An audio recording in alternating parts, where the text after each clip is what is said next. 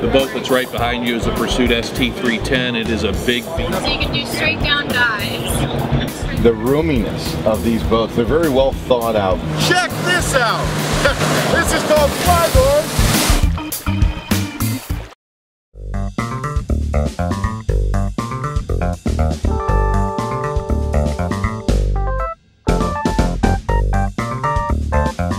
Hey everyone, Dave Levesque with AtTheBoatShow.com. I'm here in the Pacific Northwest at the Seattle Boat Show.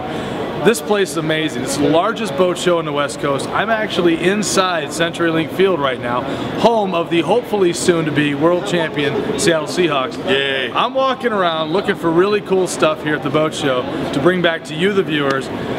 I had to stop and see this thing. This is called a Helicat. I'm here with Sandy. Sandy, how you doing? Good. Sandy's with Helicat. Helicat's out of Tacoma, Washington. I'm looking at this thing and I'm thinking it's a spy machine. And right here it says, unleash the 007 in your soul. So I had to stop and talk to Sandy. Sandy, tell me about this amazing, amazing boat. Well, the short version is it's a cool looking catamaran. It's built for rough water. It, besides looking cool, attracting a lot of attention wherever we go, whether that be on the trailer, at the gas pump, or at the dock, or out in the water.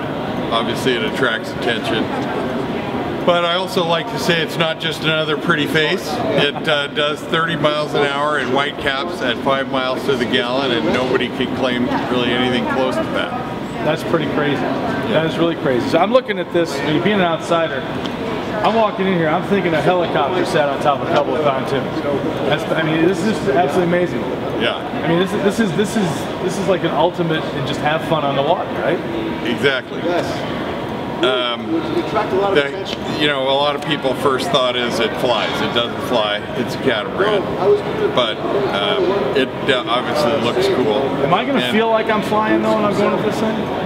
Well, what's the top speed on this? 45. Okay. So it's, you know, it's fast, but that's not the fastest boat around. But doing 30 in white caps, and you know, I'm 61. I can tolerate that. Okay. You know, it's not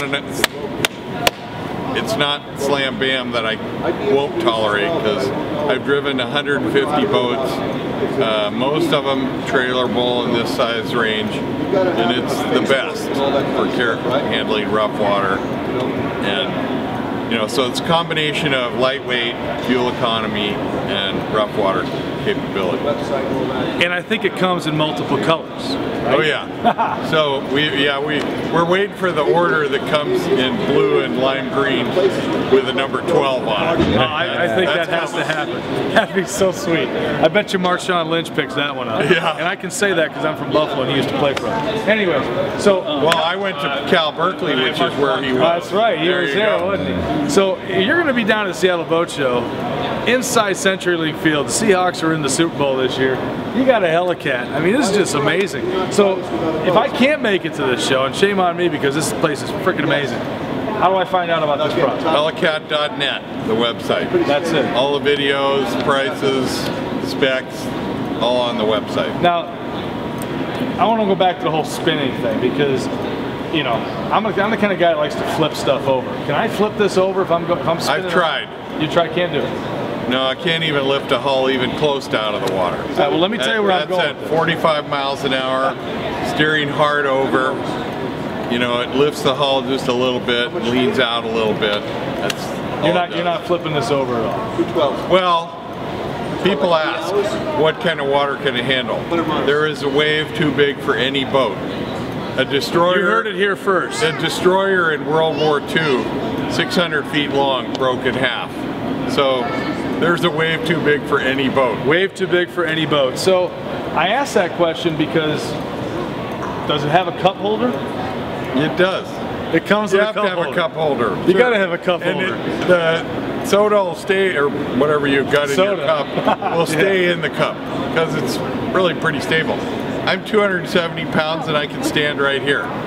You normally don't stand on the bow of a 22-foot boat because the boat becomes unstable. But I've done it, and I'll do it in Miami for you in 2 weeks. We'll see you in Miami. So, Seattle Boat Show, you saw it here, Helicat, helicat.net. Yep. It's out of Tacoma, Washington. Sandy? This is awesome, man. All right, this is thanks. Awesome. Seattle Boat Show, get down here, check it out. CenturyLink Field, sitting in a Helicat. We will see you at the boat show.